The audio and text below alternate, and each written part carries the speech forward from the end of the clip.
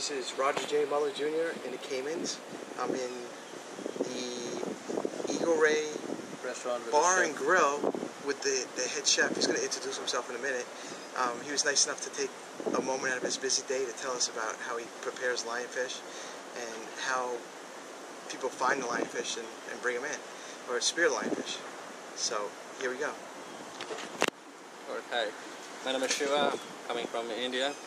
I've been working in Cayman Islands for like 5 years and in this restaurant.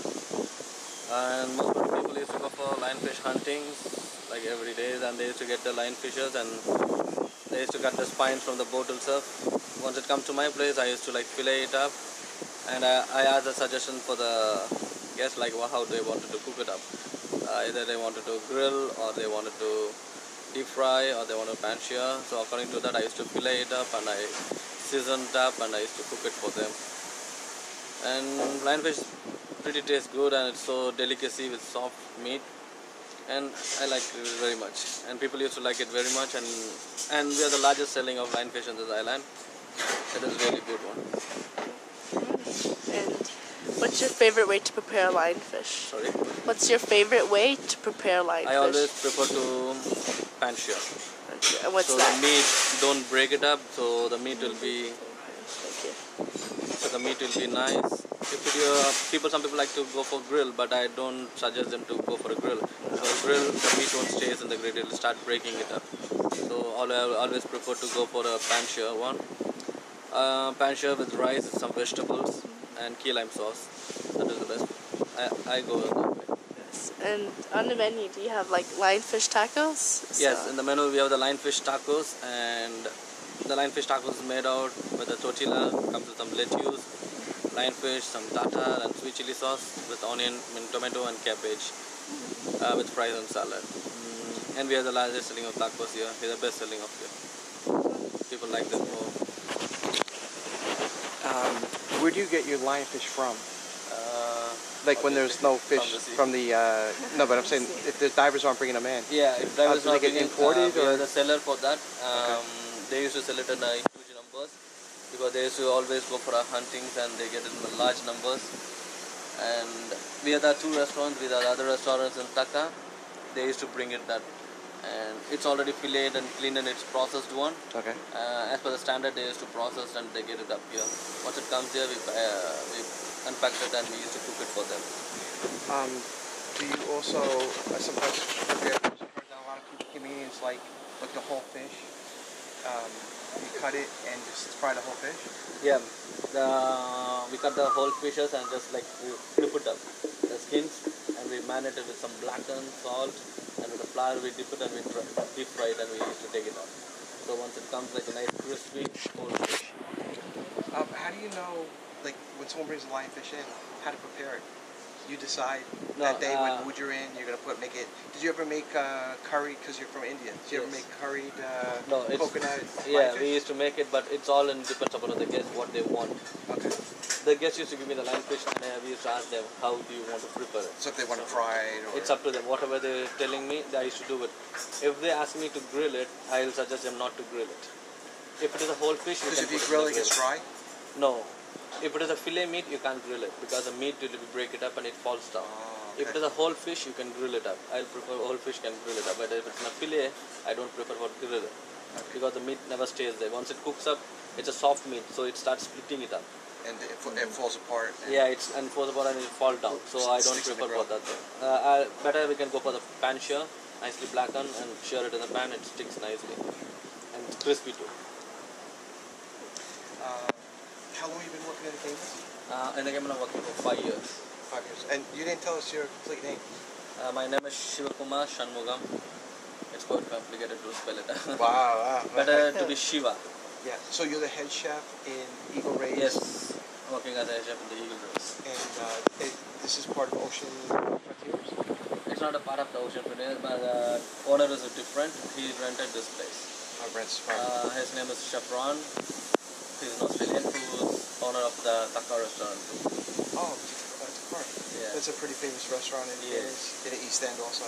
Too. Yes. Oh, really interesting. He's the same owner, and the other one, same person who buy the other restaurant over there is in Taka Canteen. Soon it's going to be open. Well, so you're the head chef here. Do you eat lionfish, or you don't like lionfish? Me? Yes. Yes, obviously. I like lionfish. I love lionfish. Lionfish, snappers, all the fish I like it. One is pancher or something else I like it. Did you ever have lionfish in India? No, not at all. There's no lionfish They there. never see that in lionfish there. And probably now they may, so still in 2013, still I was in India, I don't see the lionfish. Once I come here, it's new to me. It's Okay. Most people don't know about lionfish. And when I come here, it's really new to me. Alrighty, and you say the divers bring lionfish for you. And have you seen a difference of like a year ago versus now with lionfish? Sorry? Like a year ago, were they bringing in more lionfish a year ago versus now? Easier to find. When I was working in Dhaka, every day I used to see the lionfish. They used to come in big boxes. And when I moved to here, I don't see much, but still, yeah, when I used to go and take from Dhaka and come back here because we are the same owners and we share the lionfish here. Okay. So what Steph's saying that all the reports I've gotten, I spent time on the West End. I was with the sous chef and the head chef at the Ritz. We did a cooking show the other day.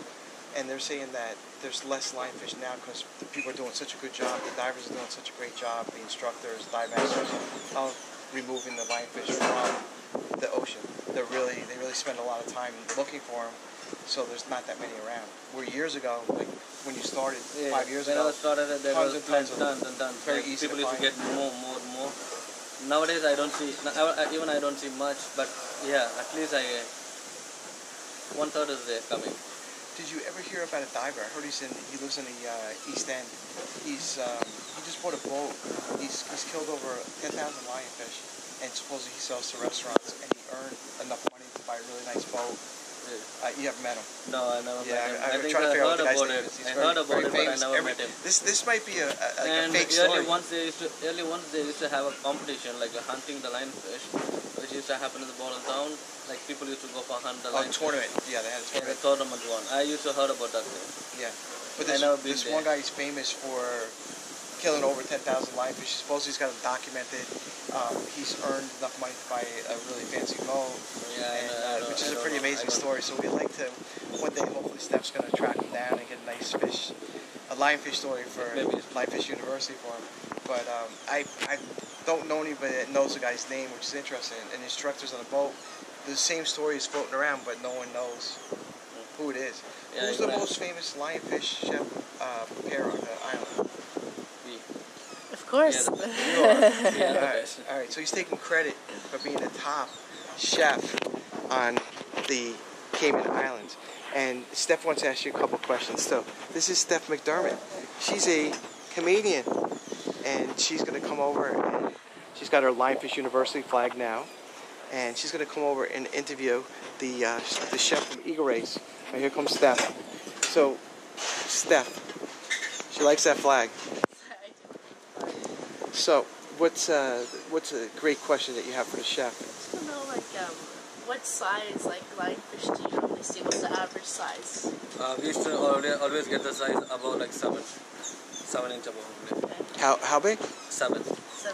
7 inches? Centimeter or Yeah, because that looks awful big. I don't know. Bigger because I don't know the good versus Yeah, small size because supposedly the biggest lionfish ever killed was like 18.5 inches. Yeah, something. Yeah, So- I forgot the size, but yeah. But when I see itself, I can guess like how Maybe much the meat will 10 be inches inside. Yeah, or it's almost like that.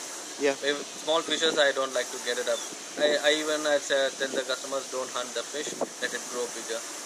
And because if it's small fish, you don't. When you fill it up, you don't even get this much size of fillet. Too hard to prepare. Too hard to prepare and too hard to fillet. I have a friend in Aruba that sells lionfish nuggets. So he'll take all the small fish fillets and throw it in batter, and then make little pieces. Like chicken nuggets, he makes lionfish nuggets.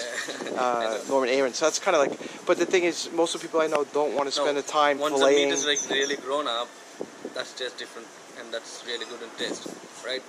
That's why I always prefer like people to go more bigger. Yeah. So the thing is, do you notice any difference in taste, Steff or head chef? Do you notice any difference in the taste between a small fish and a larger fish? Is there like a larger fish fishy, or are they tough? It's all the meat. Like the texture, does it change, or they all seem to be about the same? Meat is like larger, that tastes different, right? You have a nice bite and you have chewy stuff, right? When it is small meat, it's so hard to cook it and it's hard to fillet it up. So we really don't prefer like for the small. So you want like 7 inches plus? Yeah. No, normally we used to get it in the bigger size one. Bigger then size. it's like valuable. It's really valuable to serve the guests also. So the bigger the fish, the more valuable the fish is? Yeah, value for the fish and value for the customer also. They like it very much. If you serve like small pieces, it doesn't look good on the plating. When you do the plating, it doesn't look good. Nice fillet, you keep it like 2 fillet in the plating also, it should look good. Oh, as a display. Yeah, right. when you do the plating or when preparation. You do preparation. So you said you want you told the customers to make the fish grow bigger, but like when the process are in the long run bad for the environment No. as they're feeding? Sorry? Like you said, you suggest to the people who are bringing fish to make them grow bigger instead of taking them when they're small. I said throw the small fish back. We don't want to throw them back because But you can't throw it up, right? Doesn't that defeat the purpose of like giving them off the reef? so better to like just kill them and throw them away because use them for fertilizer. Yeah, obviously, as I said, like small fishes somebody used to do nuggets, right? They'll be grabbing it. Okay. But though if I get it also, I do it. But I don't avoid it. But it's my advice for the I've done a lot of lionfish hunting in 10 different countries, and in Aruba and places like that, what they'll do is they'll just like they'll kill it and they leave it on the bottom, and then they figure that.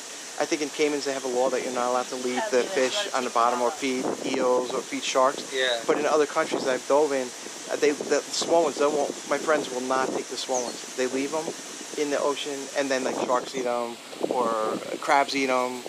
So they're recycled that way. But Caymans is one of the only countries I know about that has a law that you can't leave them. So if you spear a small one, you're supposed to take it with you, put it in your back pocket. Oh no, you can't do that because they'll spike you. But take them and turn into fertilizer or something. I don't know, like make the palm trees grow better or whatever. But which is a little bit tough in certain areas. But when I was diving with the Ocean Frontiers, the Captain Andy and Jack were telling me that they're worried about if they feed the sharks that they get aggressive and then they're going to interfere. Maybe bite someone, not because they want to, but because they have a lionfish on a spear or whatever. So they don't want to have sharks associate lionfish and lionfish hunting with divers and get people hurt. So if you could make a lionfish right now and you had any ingredients in the world, how would you make it?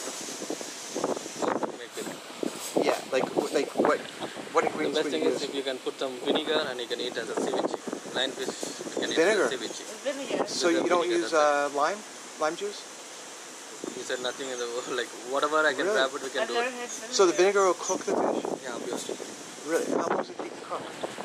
If it's lime, it takes like at least half an hour, 1 hour. Wow, this is neat. Vinegar, 20 minutes, 30 minutes. 20 minutes, so vinegar. And how's the taste? So then you'll put other stuff on it? Like when you do it as a preparation, we go with the lime juice, some avocado, everything together. When you say like you don't get nothing in the world and you have only the lionfish, so easiest way is to like put some vinegar and cook it up, just like that. But when you go by the authentic way, we used to like chop the onion, peppers, dice of lionfishes, some guacamole, sesame oil, sesame oil, and mix together with some cilantros. That is the perfect one. Oh, I have another crazy question for you. If we were right now in India and you had your family, I had 10 giant lionfish that were going to help serve your whole family. But that maybe your family's bigger. There won't be enough fish. But how many people in your family? Including me, it's almost like 11 people. 11, okay. So I have 20 giant lionfish, and we're in India. How would you prepare the lionfish in India? You're not going to use mango or anything like that. No. My Indian style of marination is totally different, right? Yeah. As you heard about it, we used to put like chili powder, salt, lime juice, tamarind, and it's gonna be like spicy. When you share it in the pan, you hear the noise like right. It's gonna be cooked in a dark way, well done. Well done. Well done. Probably like well done and crispy. Okay. Then heat it up. So what would you prepare with the lionfish? What do you put around it in India? Sorry? Would you use like rice as a side dish? Yeah, or? it's like a side dish only. We used to cook it and we eat with some rice, curry. Okay. So curry rice. No. When you shear the fish is different. Okay. Apart from that, we make some curry. Okay. Separate. Normally people think about this curry in the sense like only curry chicken or curry something. Yeah. Curry is nothing but a name called gravy. It's like a thin liquid. It's called curry. I thought it was a spice. In my language, we call curry. It's a thin liquid gravy. Right? That's why we call it as curry. So pretty much everything has curry. Yeah. Always when you call the name as curry, it means it's called thin gravy. Okay. That's why we call it as curry, right? Oh, I see that. I actually have a lot of Indian friends, and they won't eat fish. They're like they're only vegetarians. So the thing is, some people won't eat fish in India at all, right? Vegetarian? Yeah. No, I'm saying that a lot of my Indian friends are like only eat vegetable-based foods or whatever. That they wouldn't eat meat, they won't eat fish. Yeah, you've been asking they don't eat vegetables? At all, yeah. Not at all, but they eat vegetable. Even me, I eat less vegetable, I eat more of meat. Oh, okay. Like fish, Yeah. chicken, Goat, wow. When I come to Cayman, I practice myself. Wow. And when I was in India, I don't eat much beef. I used to eat beef like 10%. When I come here, I try to practice to eat beef because I get more number of beef, right? So I practice to eat more beef and pork and especially fish. Whenever you have So fish is good here? Yeah, because it's nature. Yeah, You go right up the fish. What's your favorite fish? Me, always like fishing, I used to get snappers. Okay, but if you had a choice tonight, the head chef from Eagle Ray Bar and Grill that is right on the dock by the Frontier Divers, what if you could have any fish in the Caymans and you could eat tonight at dinner with us, what fish would you ask for? Or what fish would you'd want? What you go to fish? What fish would I like it? Yeah. Hopefully you say lionfish, right? No, I don't say lionfish, but any fish. I go with any fish. Like wahoo or... Except the tarpon. Yeah, tarpon's so good. It's too bony, but I don't like tarpon, I don't like shark. You guys eat tarpon? The tarpons, you know... Yeah, I never heard of that. Tarpons are fully bony fish. Yeah. And we don't prefer tarpon. Okay, yeah, I've never heard anybody eating tarpon. Yeah. Apart from I can eat everything. Yeah. No eel especially. No eels? No eels. No. If I get like the pomfret jackfish, I love jackfish. Jack's good, yeah? I love jackpot. Wow. And how do you prepare jack? Jack, grill it. Just let it up, marinate it, leave it 1 or 2 hours, and then put it in the grill. Nice taste. And Steff, if you were eating here and you could have any fish you want cooked by the famous chef, what would you have? I mean, we have some lionfish. I would like to try like the lionfish curry. Lionfish curry, Yeah, definitely. that sounds good. Sounds good, right? Yeah, definitely. Yeah. All right, well, thank you very much, Chef. Have a good time to spend. Appreciate it. And Thank you very much. thanks, Steff, for helping with my interview. Definitely. Appreciate it. And let's see if I can get in here with everybody. All right, so we're in the Caymans, and it's a really cloudy day here. And there's no sun, and we're like miserable. Oh no, we're having fun. We're just gonna take a little picture of the. Oh, look at that view. This chef has the best view in the world. Yeah, look what he... Oh my God! Everybody has Actually, we're gonna take a little walk around the restaurant here, and so that's the kitchen.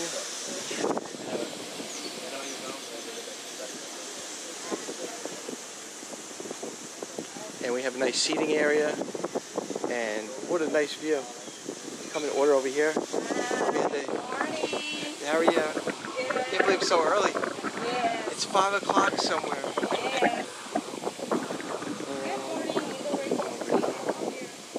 Really pretty restaurant.